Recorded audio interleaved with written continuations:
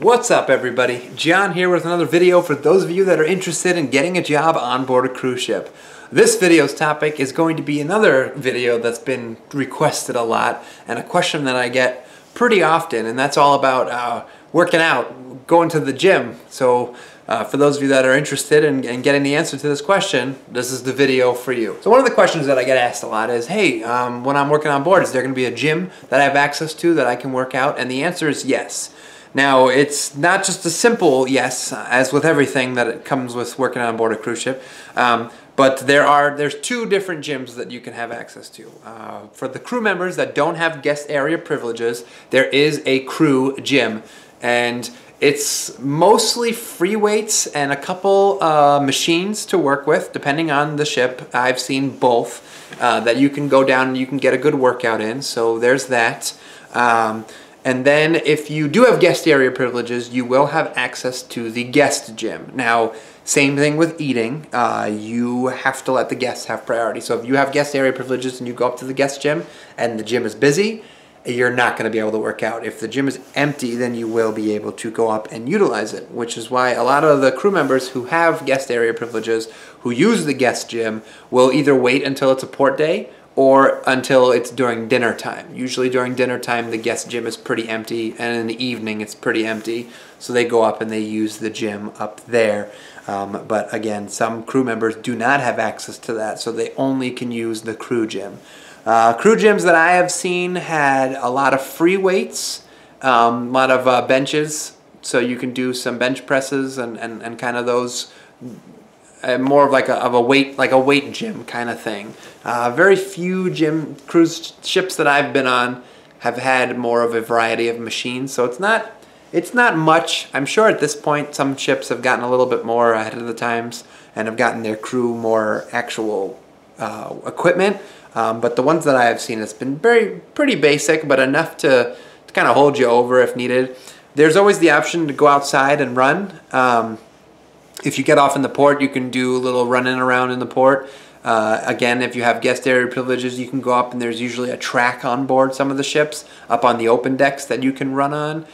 The only thing that's weird about that is even though you are running and you're working out, you still have to have your name tag on. So if you don't mind that, that's fine. You'll be out in the sun and enjoying the weather and running if it's not too breezy or windy up there, but you still have to have your name tag on so the guests will be able to know that you're a crew member and all that fun stuff. So there is ways to work out when you're on the ship. Another good thing is if people are worried about gaining weight, every contract that I've worked on, I actually wound up losing a lot of weight because you're working so much and the food you eat it's not the best.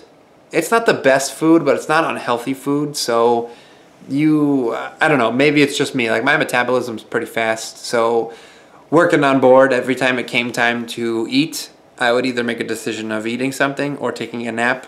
And 9 times out of 10, I would take a nap. So I would have like a very small snack, just enough to hold me over. And I would wind up coming home. My mom would be like, "Oh my God, you're so skinny. What happened? You have to eat." And then I'd be on my vacation and I'd eat a little bit more, start to put on a little bit more weight to kind of make up, and then I would go back to another contract and I would like lose all my weight again. So there's always that.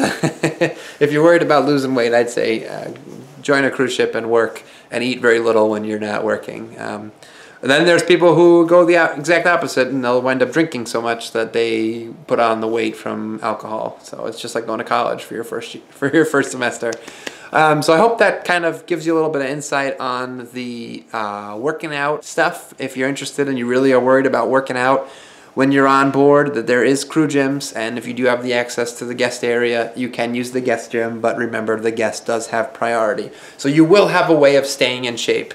If you wanted to, if you really, really needed to, and you wanted to buy some weights to use in your cabin when you're not working, you can do that too. Just remember, space is limited, so don't go buying a full, dumbbell set because you're not going to have the space to use it. So there's ways. It's like being in a glorified prison. Like they have access to a gym in the yard. That sounds really bad.